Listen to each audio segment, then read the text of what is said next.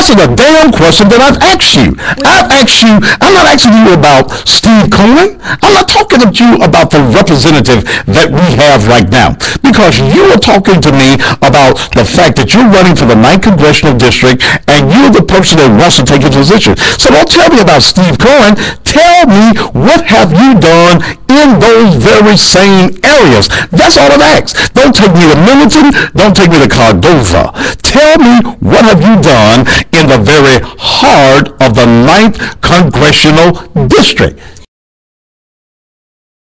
I asked you what particular company, since you said that you helped bring jobs to Memphis. I want to know what company. Give me a specific company that you helped bring jobs to the area in. That's what I asked you. Give me specifics.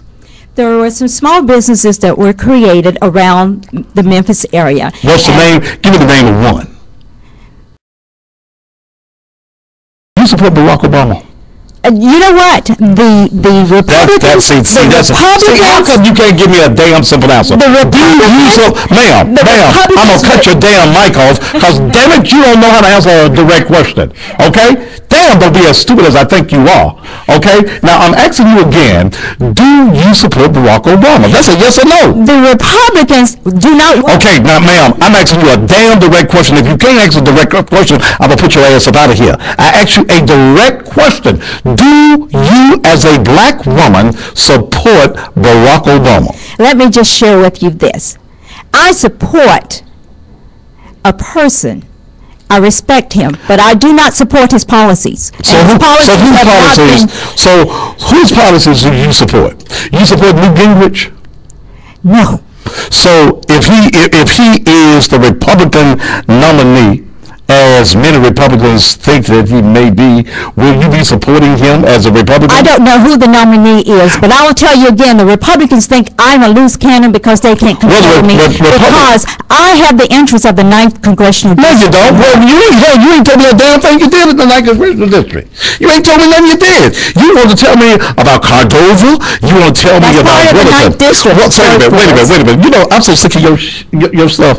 Okay, and I'm about to put your ass up out of here. That's okay. Okay, I know it is. Because you are, look, let me tell you something. You are a token Negro that white folk have control over. You have not answered a question direct yet. I don't give a damn about your mama, your sisters, and all of those people that have lived and you grew up with. I asked you about the concerns of the 9th Congressional District. You're using words like security. When I knock on doors, and I talk to people, they are concerned about being broken into. They are concerned about not being able to walk the streets. They're concerned about the students coming back and forth. What are you going to do as a congressperson that is going to change that? What can you as a congressperson do to change that? I will vote for legislation that is going to help the city, the municipalities to be able to do what they need to do in order to. So what do they need to do? What do they need to do, Ms. Bergman? Well, first of all, they need more policemen in order to provide more security. So you think that the crime problem in Memphis is throwing no money at it? Are you that stupid? Are you stupid enough to sit here in this studio and tell me, when I look at all of the killing in the black community, that we're going to throw some more damn federal dollars at it and it's going to go away? We need some more police. Do you really think that that's the solution to the intercity crime problem?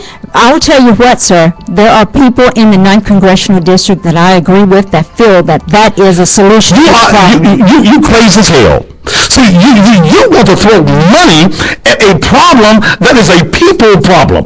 It is a cultural problem until we change the mindset of people. Here you are, another one of them stupid-ass Republicans that want to throw some money at the issue. Let's go and pass a bill. Let's put some more police. I don't care how many police officers you have in the streets until we have some type of program that deals with the consciousness of people and the decision that people make that they're not going to rob and kill in the black community, then that's the only thing we're going to do. You're another bourgeoisie Negro, a token Negro that the white folk are told, put Martin Luther King's picture up there. Do you know that we don't give a damn about Martin Luther King's picture being up there with you? Well, unfortunately, there are people that I meet that do care very much, and so we have a failure to communicate, so I'm going to end this conversation. Okay, get up and Get your ass up out of here.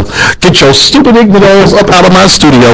Another token ass Negro that wants white folk to approve you. Take your stupid ass on out my damn building, because I'm tired of you Negroes that's being bought by white folk that want to walk up in here. I don't need to shake your hand. Get your ass hell up out my building. Get on out my building. I'm scared because some of that whiteness might rub off on me. Get your ass up out of here. You don't need to stop and talk. Take your ass on out the door.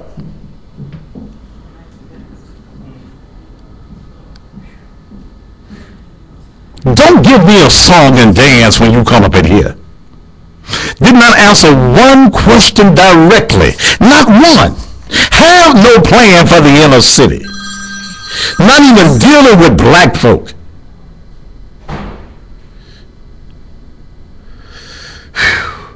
So now you want to pass some legislation. You think that the problem in the black community is all about, damn, throwing some more money. And whoever you are, 273-5902, you can kiss my ass. I put her ass up out of here because I don't deal with BS from politicians. I'm sick of the political BS. And that's all I got. Didn't ask one question. Her ass hadn't been in the black community. I got the documentation here that shows that every dollar that she got when she ran the last time was from white folk. Ain't no black names on this. I pulled her record from the Federal Election Commission. All of these bourgeoisie Negroes, Donovan and all of that group. Why would they pitch a Negro like that? Because she's a Negro that with her processed ass hair, with her curly hair, that ain't natural, that permy ass hair that she got on her head. We can speak into this Negro, and you another Negro that we can make do what we want to do. And no, I don't have to be nice to that mess. I pull information on this Operation Black Storm. They've named it Operation Black Storm, restructuring, rebuilding America.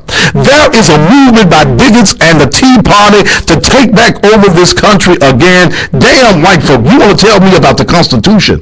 The Constitution of the United States at the time didn't have a damn thing to do with black folk. Not a damn thing to do with black folk. That same Constitution that you fighting for white folk says that your ass, even with your curly hair out of a damn jar, that your ass was property. You was chattel.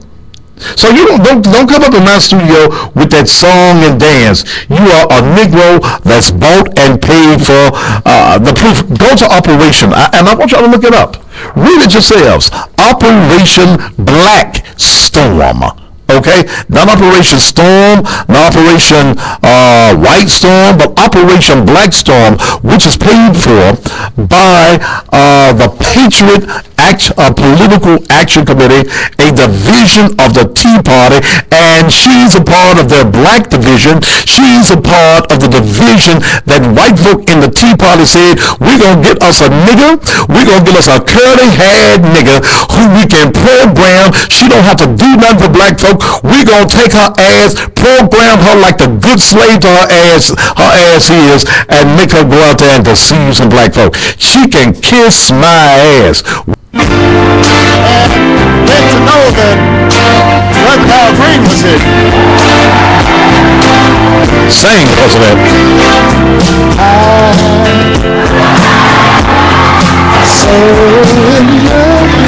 Sing, President.